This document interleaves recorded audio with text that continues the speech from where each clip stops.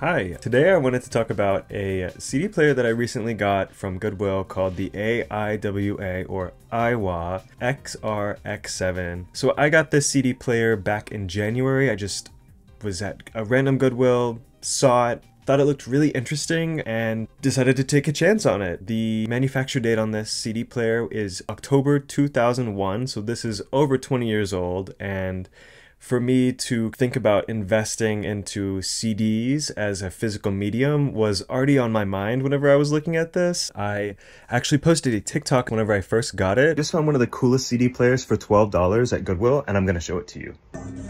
So I've never heard of the brand AIWA before, but somehow this TikTok gained a lot of traction and realized that maybe I'm not the only person who's geeking out about this cool thing. What I really wanted to do is kind of a deep dive in the history about this product and how it performs in 2023, why I choose CDs as a medium over other things. Most of the CD players that I've seen or grown up with were just big kind of black boxes with really robust button systems, and this one it's just got a lot of personality, and I was really excited to see it. I said that it was retro, and a lot of people kind of were like, whoa, this CDs are still around. I had already seen some CD players that are kind of similar to this, and it reminded me of not just old technology that's kind of semi-translucent, but also a few other CD players that I had my eye on that were way out of my price range. Notably the Biosound 9000, which is just a beautiful audio system. So why did I get a CD player in 2023? Well, first of all, I've always thought that CDs are kind of a really interesting and fun medium. Similar to other flat media discs like DVDs,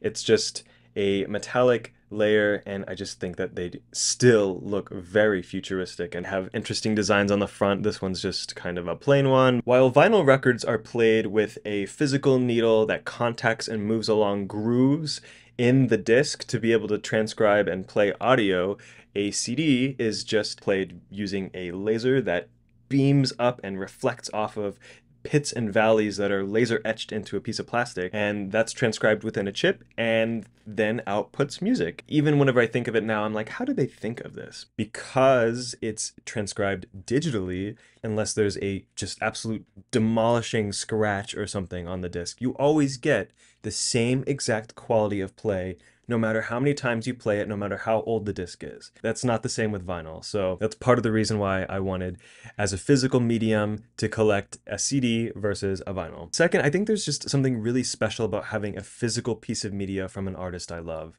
Generally, streaming music can be kind of thoughtless or unpersonal. You push a button, you can play any song you want by any artist on any device you want, just by tapping the screen.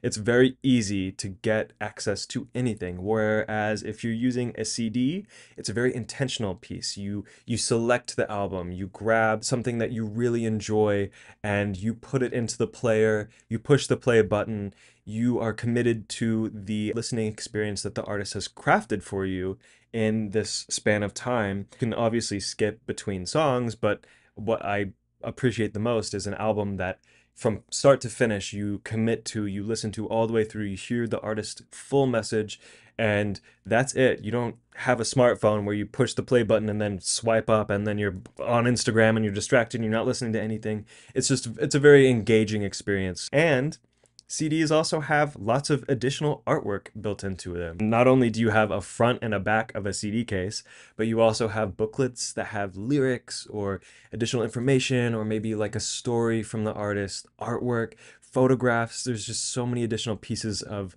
lost media that you don't get in the streaming experience. And I think for artists that I really enjoy, I love having the additional artwork that they wanted to put along with their music. It comes down to two main mediums, CDs or vinyl records. I think that CDs are a better value. Vinyl records are not cheap. They can go from $20 at the lower range to up to $50 for a brand new, recently pressed record. And I just don't want to spend that much on a large piece of plastic. I can spend $10 on a brand new CD. CDs are one of the few pieces of physical objects that have not increased in price since they were pretty much originated. $1 per song is pretty much how a CD album goes. Most CDs that I get brand new from artists are $12, $10, $13 for a brand new disc. So 13 songs, $1 a song. It's so nice.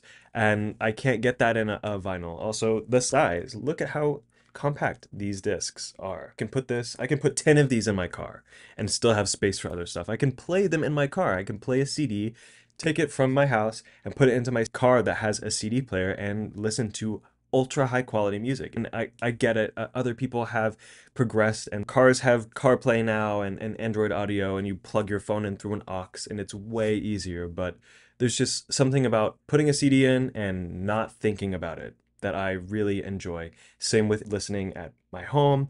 You put a CD in and that's that. This is considered a micro system, so it has 4 main functions: CD, auxiliary, and AM FM radio. So I use it for CDs mostly, but I also have a input through the back, an auxiliary input. There's a red and white cable input that you can use, and I just have an AirPlay receiver playing through it, so I can AirPlay anything from my phone or Apple devices, which is really convenient. There are 5 main buttons on the front: a standby button, a demo button, which flashes all the different colors and kind of shows a demo of what the screen can do, a display button which toggles the time code, track number, and how long the album is. Then you have the color selector button, which gives you 12 different preset colors and 3 manual colors that you can dial in with the big knob. The LCD screen can reach a pretty wide range of colors using the RGB selection tools. You can also dial in to specific colors as well. Using the range between 0 and 50, you can mix all the colors together and kind of get close to whatever color you want. Next is the Q Surround button, which essentially turns on a proprietary sound processing algorithm that can create a 3D surround audio effect from a typical stereo pair of speakers. From what I've read, the Q Sound technology was created for use in the pop music and film audio mixing industry in the early 90s and slowly adapted into general consumer products such as the Sega Dreamcast consoles, computer sound cards, cell phones, and eventually CD Micro systems just like this one. Basically, this is like the early 2000s version of Dolby 3D audio or Dolby Atmos, and I actually really enjoy listening to music with this turned on because it does create quite a wider soundstage for the songs I listen to,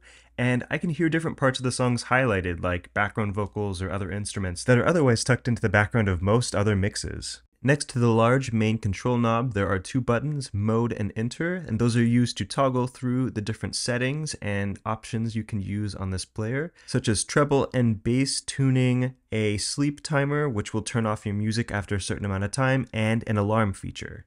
This is a top-loading CD player where you press a button and a clear acrylic lid will open up, revealing the spot to place your CDs. Pop them in and press play and you can watch your disc spin through the top, which I think is just so cool. I've used plenty of top-loading CD players before, but I think this one is just truly unique just in the design of the clear transparent lid. In certain light, all of the transparent pieces shine and shimmer with hints of this transparent Y2K teal color that pops through.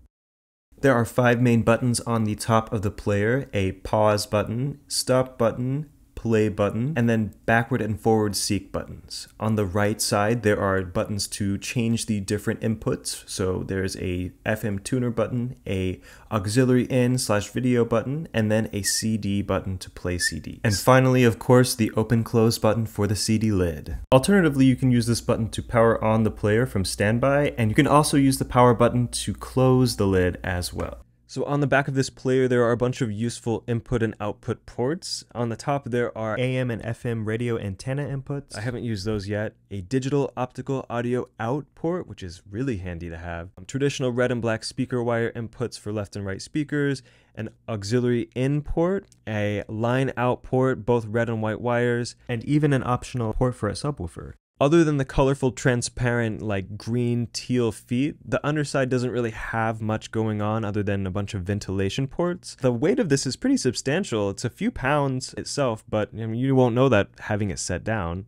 Now, obviously, the most enticing part of this player is the way that it shows off the CDs through the top as you're playing it. It's a really great way to showcase the little details that artists can put into their physical media, and it's something that you don't really get to experience when you're streaming music. I always think of it as a little extra bonus when an artist will have a really cool design on their CD that you only get to see in that format. I mean, the shape of it's really interesting. It's kind of like a wedge shape, and late 90s, early 2000s, all of the technology was kind of going this translucent, you could see all the components through it, and they had funky colors sometimes. I just think that's such a cool way that tech was displayed back then. I love all the details they put into the design, such as the rippled plastic that give a nice texture on both sides, as well as the exposed screws, for an overall very metallic and industrial type of design. To me, it just never gets old putting CDs in and watching them spin and seeing their artwork. It's something I find so pleasing, and it adds an extra layer of enjoyment to playing physical media like this. This is an unmistakably early 2000s style of tech design, but I think it looks so good, especially when you compare it to a lot of the modern tech components in our lives that are mostly visually big black rectangles designed to recede back into the space. This piece just stands out, and it has a lot of personality. As a piece of tech that's a little over 20 years old, it performs flawlessly. It opens and closes with little to no effort and loads in seconds, which is faster than some computers, I can say. All of the buttons are still extremely responsive. The only thing is that the fan can be a little loud sometimes, but it is just such an easy way to listen to music. Some notable details on the front are exposed screws, hex screws, a IR sensor, and a headphone output jack. So these 2.5mm hex screws are actually really nice from a user repair standpoint. I didn't have to put a whole lot of effort into unscrewing these, and they weren't hidden under a bunch of plastic pieces like most modern technology is. The left side is a free-moving component. You can see as I lift it up, there's no resistance, and the right side is actually where the motor is. So just one side is doing all of the heavy lifting for this big acrylic top piece. It's pretty substantial for one tiny motor, and you can kind of hear it go whenever it's opening. This acrylic piece is about a few millimeters wide. It has this shiny metallic plastic piece in the center and these interesting dotted opaque accent pieces where the screws go. The top lid is actually pretty scratched up on mine. That's just how it was whenever I got it. So eventually it'd be really nice if I would be able to find a replacement top for it of some sort. I didn't really get much of a CD experience growing up. I mean, I had maybe 2 or 3 that I got. Parents had a bunch of CDs. My dad still has a bunch of CDs that I've scalped a few from over the past couple of years. I had a few cassettes, had a few CDs, and then I just got an MP3 player when I was about 7 or 8, and from that point on, there was kind of no point having a CD player. Now, whenever an artist releases a new album and it's on a CD, it's really exciting to be able to get that experience of getting a brand new album on a physical copy and being able to listen to it. It's just like a piece of nostalgia, I guess, for me. And I get that that's the same reason why people do vinyl or cassettes, which are also growing in popularity right now. It also goes to support some smaller artists that might not have a lot of income from streaming if they do have a physical release, because more money goes towards them that way than it would be if I were to stream their song 100 times, I never really actually heard of the brand AIWA or AIWA, as I later found out. I was skeptical of the quality of the player, the quality of the materials, if it was even going to work. I mean, all I could do in Goodwill was plug it in and put a CD in. I found some old speakers that happened to have a speaker wire attached to it and plugged it in, and it made sound happen, so I took it home. I was like, okay, sure, whatever. I had the original speakers that sold with the CD player bundled with it, but they were priced separately, so you could buy them separately. And both of the bottoms had broken pieces, like the stands were like chipped off or something, the plastic parts. And so I just decided not to get those speakers. And also I just was looking online really quickly as I was browsing, and most of the reviews I saw did not have very good reviews of the speakers. So I actually got this really interesting video response from somebody who had a lot of information about AIWA as a company, and they had just a range of wacky looking products back then. And it's like kind of fun to go back in time and see what the trend of tech was back then for design. And they really went out of their bounds to do some crazy looking stuff, I'll say that. So back in the late 90s and early 2000s, AIWA was competing with Sony, Toshiba, and a few other home consumer audio devices. Sony had a major advantage with their Walkman, so AIWA was kind of focused on creating a playful brand with out-of-the-ordinary designs, quirky features. Their ad campaigns were a little weird. They tried to cater to a little bit of a younger demographic. Products around this time that had this very distinct kind of like teal and silver, very futuristic, like bubbly, organic style designs. And AIWA kind of jumped on this trend and went with their own type of look. Eventually, though, to be able to be taken a little bit more seriously along the other competitors, they had to create a more serious look for their devices. So they did get more boxy and plain and just utilitarian style. And so it was kind of sad to see, as I was doing some research, how they evolved from this kind of funky, fun design to just straight up speakers and boxes. Eventually, the company did fall behind. They were the lower tier, so people who didn't already kind of have brand loyalty, there was no point getting that. And alongside all of this was also the invention of the MP3 player and iPods. So I tried to find this player online. As of now, they've kind of gone up in price to about $160 to $200, which is kind of funny to see, considering I got mine for $12. They sell with the speakers that came with the original product, which has different faceplates, but I've heard reviews that the speakers are pretty bad and not really worth keeping, so I have my own speakers. What I thought was really interesting is how ugly the remote is for this system compared to something that they already had made. They had really interesting remote designs for other products, but for this one it's just a crappy old standard remote. This is probably at the end of their budget cycle when they made this product, but look at how pretty this is. Even the buttons match the styling. I don't even have a remote with mine, so it doesn't really matter that much, but I'm almost tempted to order this one specific just to see if it would work with mine. I'm sure it wouldn't, but might as well try. Overall, I think having a thrifted CD player that I only got for less than $15 is such a nice addition to my little tech landscape. And I'm pretty much a minimalist when it comes to tech. I don't like having a lot of things.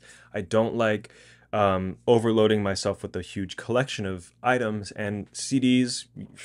I've got a decent collection already. There's more off to the side that I'm not even seeing. Other than that, it's like I do like having a smaller physical piece of art that I can look at from an artist that I always love. And if I end up in the future not having access to internet at some point, or if an artist decides to remove their music from a service that is online, I still have access to their music. And unless I get rid of it or something happens to the physical piece of media, I'll have it forever, and that's really important to me. And also, it's just like, it's fun. It's fun to be able to go to a thrift store or just a random place and find an album that you haven't seen or heard of in a long time and just get it. It's also just a piece of tech that it survived the landfill. A lot of tech these days isn't built to the same quality, or if something stops working, what do the majority of people do with it? Probably not recycle it. That's for sure. People will probably just throw it in the trash and not think twice. Knowing that I'm using this piece of technology as long as I can throughout its lifespan, it's 20 years old now, who knows how much longer it will last, but I know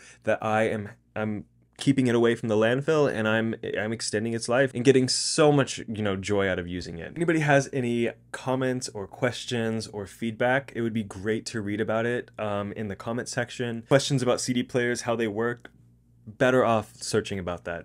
I'm not a tech guru. There's actually a really good channel called Technology Connections that I've learned so much about technology from. He has great video essays. Anyway, thank you for watching this little rundown. After I posted a video that gained a bunch of traction, and I just saw that other people were really interested in it, I figured I would do a much more detailed rundown of all the different things and things that I've learned about CD players and the history of things. It's just kind of fun to look back on, and I hope other people find some interest in it as well. I haven't really worked on YouTube as a format before, so I hope this is kind of cohesive in some sort of way, and eventually maybe I'll do some other videos if other people find things like this as interesting as I do. I love learning about things in tech, and hopefully I can expand and do some more of this in my free time. But hopefully you found some new information, or you got to see some cool stuff about the CD player, and thanks for watching.